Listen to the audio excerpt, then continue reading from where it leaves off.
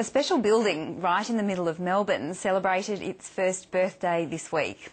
The Homeground project is the first of its kind in Australia, a state-of-the-art apartment block creating big changes for the formerly long-term homeless.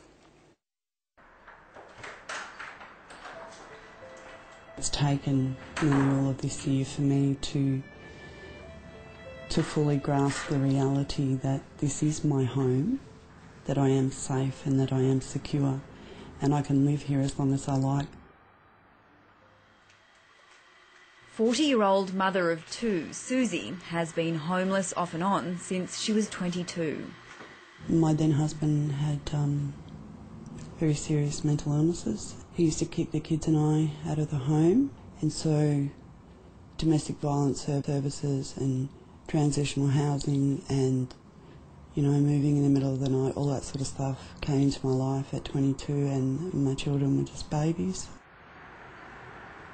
Susie is one of 65 formerly homeless tenants who moved into the Homeground building about a year ago.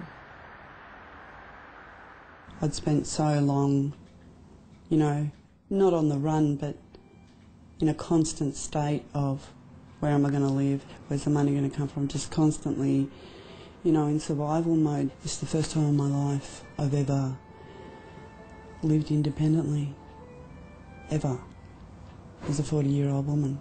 What is it like to have my own place?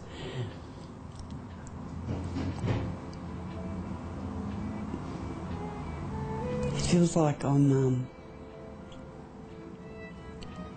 I feel like I'm living my life over again,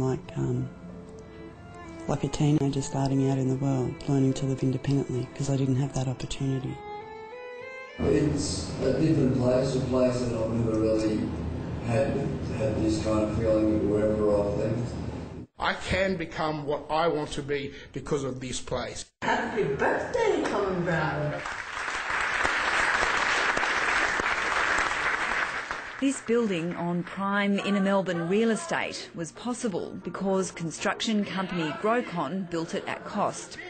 Partly funded by federal and state governments, it's the first of its kind in Australia and was based on a similar project in New York. It is a beautiful new building. We've got a GP a day a week, we've got a nurse 4 days a week, we've got a psychologist, and we've got a psychiatrist 2 days a week. We've also got massage, so a range of different therapeutic services. And there are activities run every day, from cooking, crafts and gardening to reading and writing classes. Walking down the street, distant memories are buried in the past forever.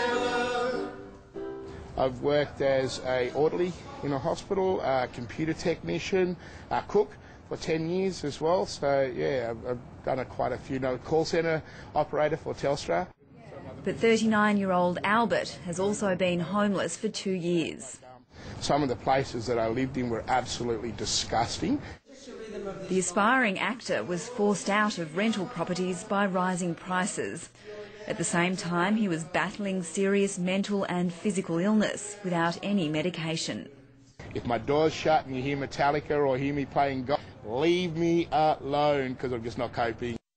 Within this environment, I've got a free psychiatrist, a free GP, a free psychologist to speak to as well, plus I've got a caseworker as well, and I'm not paying for any of that. And as a result, we've been able to work things through. I've been able to talk things through that I wasn't able to do before, and I feel myself in a really wonderful spot that I've never been in before. So, which is, yeah, it's like the light at the end of the tunnel is no longer an oncoming train, so which is really nice. State Housing Minister Wendy Lovell praised the Elizabeth Street project on Monday. It's a great example of how the private sector can make a contribution to ending homelessness in Victoria. If you've got any poems or any... But while Homeground projects are planned for Brisbane and Sydney, there are no state government plans to pay for more buildings like this in Victoria. It costs the government about $1.5 million each year.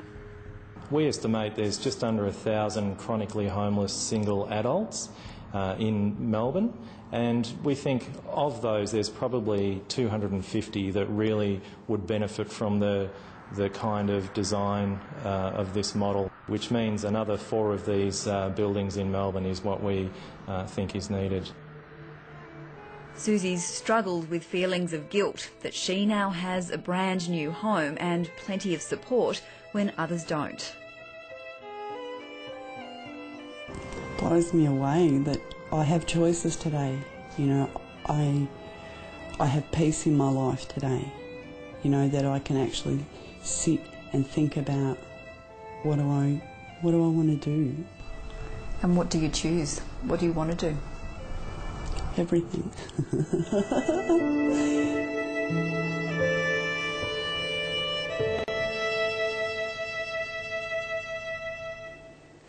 And we wish her all the best.